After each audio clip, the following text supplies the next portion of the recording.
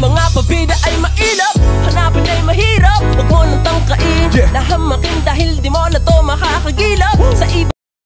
What's up mga G? At ito na muli-muling nagbabalik si G ng G-Tech Pro. Maraming nakalimutan ko yung sinabi ko, sasabihin ko nga guys. Pero ito, una sa lahat, shoutout nga po pala kay Punchaw ng Solis at shoutout kay Mek, galang si Mek Sabak ng Mirasol, Balot, Tondo, Manila. At shoutout din po kay Sir June ng Smart Padala, Easy Town Mall. Shoutout mo. At syempre, huwag natin kalimutan ang shoutout pala sa TM Telecom, supplier ng mga gadgets po, mga parts ng gadgets po. Maraming salamat po sa magandang service po ninyo. So, kung napapansin nyo mga guys, nandito tayo sa... Saan nga ba? Nandito kayo sa aming underground. Ayan o. Underground basement. Ayan. Yan. So mga guys, meron ulit tayong topic about, meron na naman tayong tips about gadget po. Tungkol pa rin po tayo sa iPhone. Yung iPhone na naman tayo, syempre iPhone na naman guys. So ito po guys, meron na naman tayo iPhone 6 Plus na nakahilo. iPhone 6 Plus po yan mga guys ha. Ayan po, nakikita niyo po, iPhone 6 Plus. So ang issue nito is nakahilo. Meron tayong gagawin tricks about gadget sa iPhone. Tungkol na naman syempre sa bypass para mapakinabangan nyo ang mga Apple nyo kahit may iCloud. At may halos pares lang po ng gagawin natin sa bypass DNS server.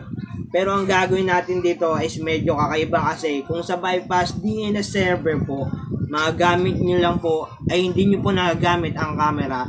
Sa iDNSPortal po na gagawin natin ay magagamit nyo ang mga camera at mas high-tech pa po sa DNS server. So, bagong lahat, huwag nyo kalimutan mag-like, share, comment at mag-subscribe dito po sa aking YouTube channel para tuloy-tuloy pa rin tayo makagawa ng tips about gadgets. So ito po, yan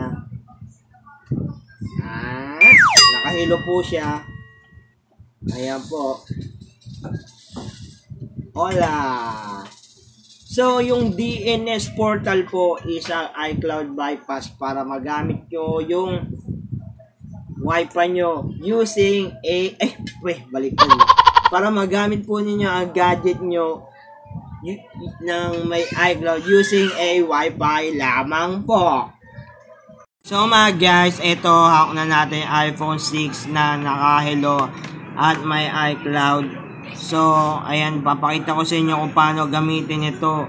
Ay mapakinabangan ito kahit may Apple ID using a Wi-Fi lamang po. Nakakapagod. Hindi, so ito guys, napakita ko sa inyo. Kung meron tayong DNS server, meron na tayong tinatawag na iDNSPortal. So dahil doon magamit nyo ang iPhone na may iCloud using a Wi-Fi. So sundan nyo lang po mga guys, step by step. So ang una nyo gagawin is, ayun na po, nakabukas na mga guys ha. Click ang English. Hanapin ang salitang Pilipino.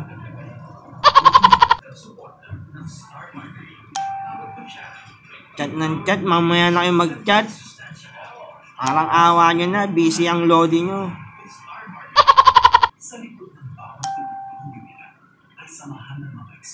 Yun, ay mali. Philippines dapat. Ay.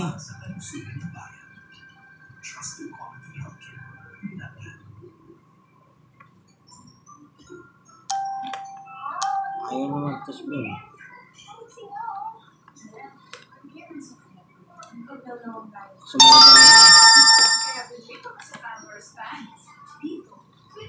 Philippines.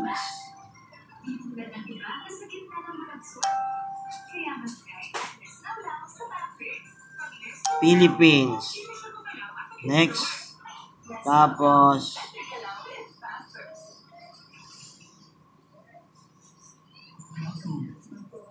next. Paulit-ulit tayo mga guys Alam nyo ba naggaganon? Kasi po nagbabag po yung Apple. LMNOP.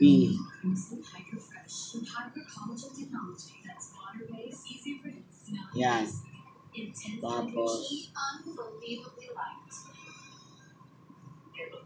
yan. So, lumabas na yung choices ng Wi-Fi. Gagawin nyo palabasin yung setting, more Wi-Fi setting. Ayun, lumabas na yung bilog. Katulad po ng DNS server, ayan po. Kung sa DNS server, dito kayo magta-type. Sa iDNSPortal po, dito po kayo sa automatic configuration IP.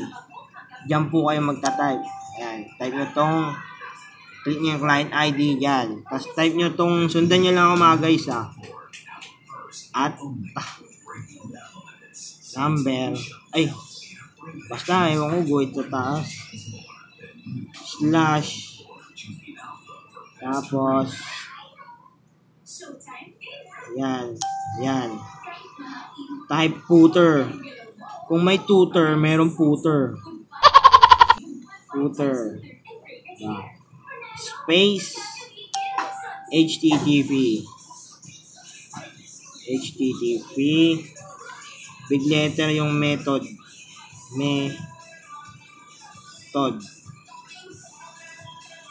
Mga guys, type nyo ng may ayos yan mga guys para gumana yung portal natin Tapos, yan. Tapos, yan. Type post, big letter lahat post.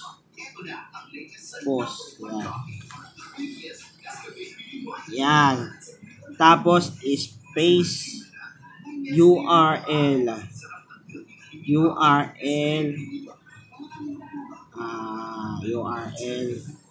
Tapos yan, yung tinatawag ulit na guhit sa taas. Tapos HTTP ulit. Tapos yan, tapos dalawa niyan. Tsaka nyo i-type yung DNS number server. Ayan, 0. Sa Philippines, sa Asia po Asia. 04.220.58. Tapos, ito ulit. Tapos, ito ulit. Tsaka i-type yung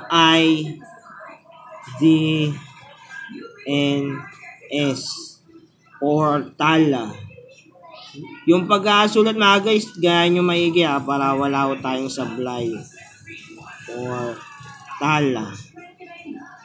Portal. Tapos, yan.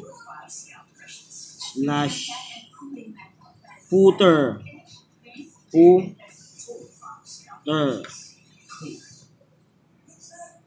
Yan. So, tapos na natin i-type tong mga kailangan na to. Ang gagawin nyo mga guys is copy nyo. Para kung at least makalimutan nyo, maulit. Ipe-paste nyo na lang po. Ayan. Copy. Then, save.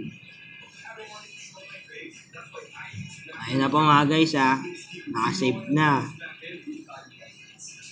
Sa, click nyo yung join. Ayan. Type nyo yung wifi nyo, syempre.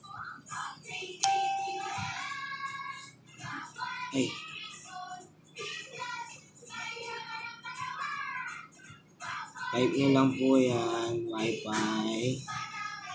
Tapos, join! Mali. Yan. Then, click next. Tayo lang kayo ng few days or minute. So, lumabas na po siya. Ayan, kita nyo may Apple ID. I-paste nyo rito yung kinapin nyo. Ayan, paste nyo po dyan. Paste. Tapos, sa password po, space lang, isa. Ayan, then next.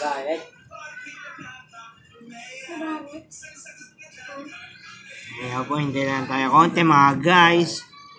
So, ayan. Nakita nyo, nandun pa rin na yan. Pero lumabas na tong iDNSPortal. Yan po ang sign na nakapasok na po tayo sa iDNSPortal. Tapos, click nyo lang po yan guys. Pak! Yung DNSPortal. Yan. Hello! Warning, DNSPortal. Assalamualaikum. Aywa! So, ayan po, nakapasok na tayo. iDNSportal.com. Tapos dito naman menu. Click nyo lang yung menu. Yan. Menu.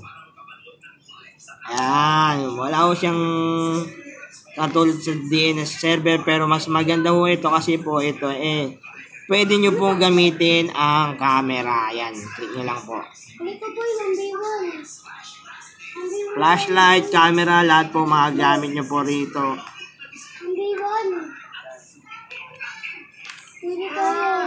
Ayan, hintay lang tayo. Siyempre na nakasalalay sa ating mga manonood ay sa ating wifi ang bilis ng DNSPortal.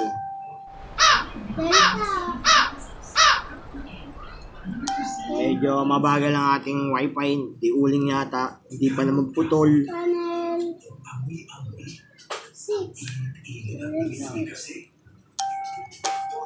Ayan po. Testing muna natin sa ibang apps yan. Application. Yan. Katulad do rin ng iHack ng DNS Wi-Fi yan. Para mas mabilis po kayo mag-search, ganito lang po i-back nyo. And menu. Internet. Yan. Internet. Yan. Google yan. Mga yan. Google. Diba? Mas mabilis po to sa DNS yan. Type nyo lang po pag gusto nyo sa Google yan. Kung anong gusto nyo sa Google.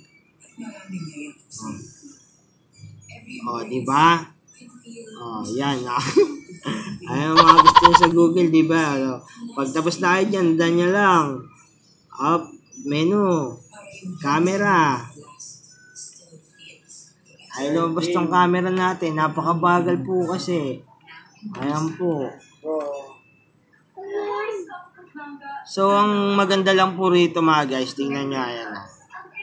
Kahit patay nyo po yan. Yan. Patay na po siya. Hindi katulad sa DNS server.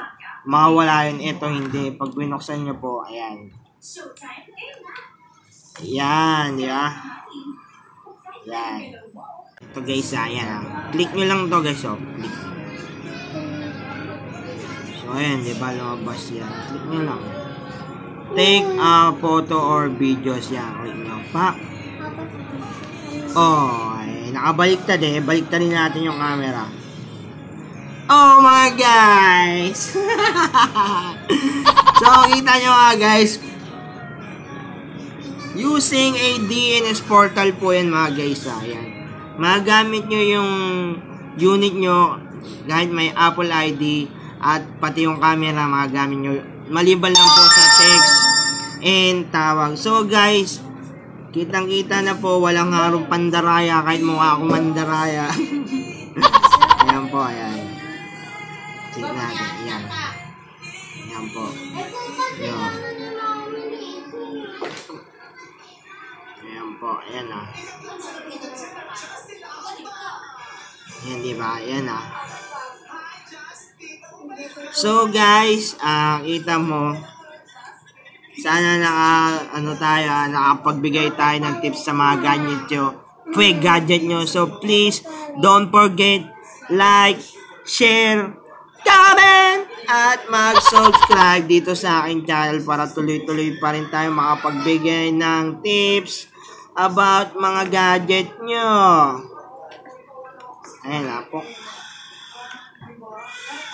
Mali pala, that pala flashlight.